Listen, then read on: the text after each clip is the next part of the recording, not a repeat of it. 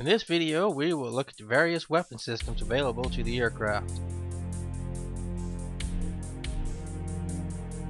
Hellfire missiles are the primary weapon available. They come in laser-guided or radar-guided versions. Which version you use determines which sensor systems can be used to guide the missile. Hydra 70mm rockets can be mounted through the M261 rocket pod.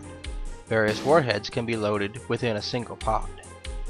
Lastly, the M230E1 chain gun rounds out the armament.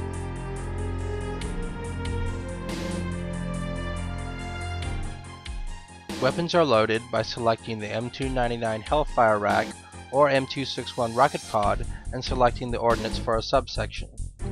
A subsection consists of either an individual Hellfire rail or a rocket pod zone. There are 4 rails available on the M299 rack, and any possible combination can be loaded on the 4 rails. Types include 1st generation Alpha and Charlie, 2nd generation Kilo, Mike, and November, and the radar-guided Longbow. Each type has differing characteristics in warhead and guidance capabilities. There are 3 zones available on the M261 rocket pod: Zones Alpha or Charlie, Zones Bravo or Delta, and Zone Echo. Which station the pod is loaded on determines which zones it has. Only Zone Echo is available to all stations. Rocket types include M151 High Explosive, M229 High Explosive, M261 Multi-Purpose Submunition, and M255 Flechette.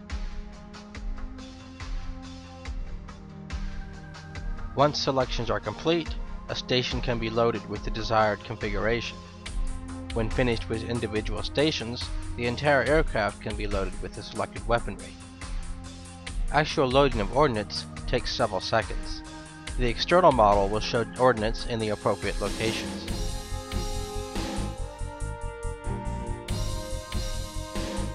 The loadout is shown on the weapon page. M230 round count is indicated in the center. When the M230 is active, the left side of the page indicates the current burst setting. Hellfires are indicated by a missile icon with either an R or an L to indicate seeker type. R indicates longbow, L indicates laser. When Hellfire missiles are active, the page reflects the current trajectory selected and the laser seeker type.